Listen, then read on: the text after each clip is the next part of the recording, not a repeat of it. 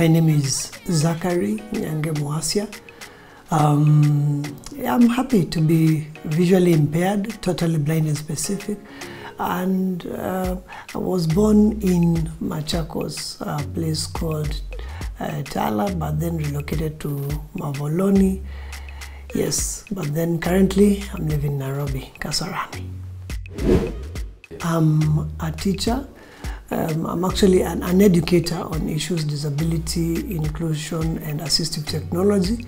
Currently, I lecture in one of the colleges here in Nairobi. When I was born, it was difficult for my parents because they never had interacted with any other person who is blind. But then I must say that I acquired it when I was about 7 years. That's when I lost my vision. It is claimed that it was out of measles that I was attacked, and the attack went with my vision. So I am happy that they tried their best to find spaces where I can get support, and at last they landed to Thika School for the Blind. It is in Thika, and there I started my education journey. Studied both primary, then secondary, left to the University of Nairobi. First, before I got to the University of Nairobi, passed by Kenya Center for the Blind. I was fortunate to have computer studies, that is assistive technology, and though it was as basic as possible, but I've been growing all through to date, and life is different. Then went to University of Nairobi, did my undergraduate, and later continued with higher education. Then from the University of Nairobi, did several other things, including building my career, teaching in several schools, secondary schools specifically. Some of them may include St. Philip's at home, St. Philip's Matangine in Machakos. That was sometime in 2012. And then of late, of course, I went even back to teach Thika School for the Blind, and later now Alliance Girls High School, before I came to Kise.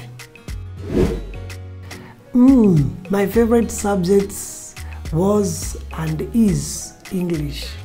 Yeah, I loved languages, both English and Swahili. I also enjoyed CRE. I really was not a great fan of history. I enjoyed mathematics as much as we had difficulties of resources here and there, but I enjoyed it. My mathematics teacher was Mr. Mosau. My English teacher was Madam Mwashi. And yes, I'm happy that they taught me. Today, they are colleagues and we interact and feel happy. I used to love co-curricular activities, especially when it came to a ball we call goal ball. I used to play goal ball a lot. I remember it even triggered me to having interest on, weightlifting and all that. It challenged me a lot to also pursue other games like football for the blind. Yes, there's also a table tennis version for those persons with visual impairment called Showdown. I used to play it too, and I really used to enjoy. Yeah. Of course, even running, and oh, how could I forget music? I used to participate in music and drama. All this actually ended up shaping who I am today.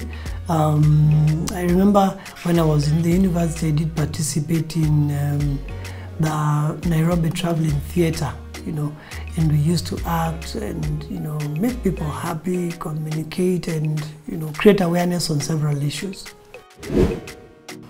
Some of my best moments, especially in my primary education, was when we did have festivals, say music or drama festivals, because that used to allow me get a chance to exploit my potential. I mean, I would explore it in different ways. That's the time that I would discover, oh, I can even learn piano, I can learn how to play a guitar, I can learn how to play marimba, for example. That's the time I could realize, I could imitate this and that person, for example, or I could behave like a drunkard, and such kind of things. So that used to be my most enjoyable moments. Other sweet moments were when we were learning, we were doing anything practical. Say for example in science lessons. My worst moments in primary school specifically were during the times that I would want to do something but I'm lacking the resources. I remember sometime we would share books, a braille book is heavy and a bit costly to produce. A braille book like this is costly to produce, for example. So sometimes we may have few of them, and then now it would be difficult for each to have a copy. So we would be forced to using a piece, maybe 5 or 6 or even sometimes 7 of us. That was my worst moment, because I wanted everything that is being read out that I participate in touching every word. If it is the word intervention, I want to touch and feel it as it is being read. I also touch and feel it too. So that was my worst moment, when I would lack resources. My day-to-day routine as an educator is far much influenced by the institution's activities, but generally I teach teachers who are studying a diploma in special needs in education. These are teachers who have already they are practicing teachers, maybe say for 3 or 5 years. So they come to have education to learn on how to support those learners with special needs in education. So do have several sessions with them there. There are other activities like I also coordinate a rehabilitation program where we support those who are newly blinded or rather those who have acquired impairment. It could be either about visual impairment, those who may have acquired hearing impairment, those who have acquired physical impairment and such. So we support them so that they get to know how to do things like activities of daily living, orientation and mobility, assistive technology, how to read and write braille, for example, and such. Those who are physically impaired, we get to have them know how they can type on a computer, maybe say with one hand, and such kind of things. Those who are hearing impaired, we teach them sign language so that they'll be able to now know how to communicate. Sometimes we may have lots of activities to a point that we even stretch. Apart from that, there may be other activities, say for example, that I may be assigned by my boss, my director. For example, I may need to maybe participate in some conference so that I may bring the report back to him, or even participate in a workshop so that I can train other people who are probably interested with the services that we offer. That may not necessarily happen always in the institution, so we find ourselves traveling a lot in different parts of the country and even sometimes out. I have for a long time had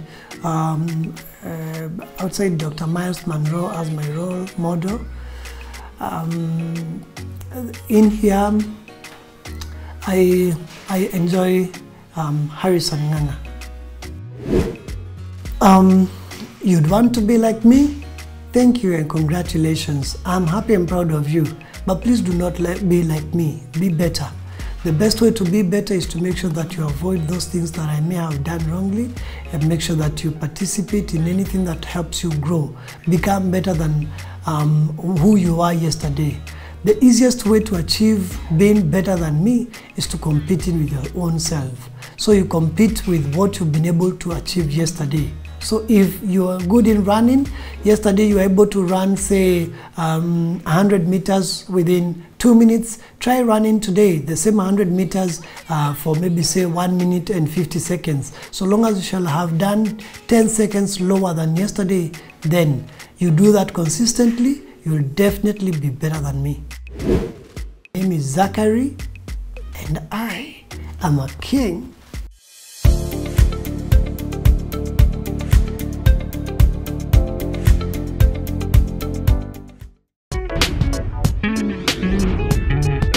National Educator.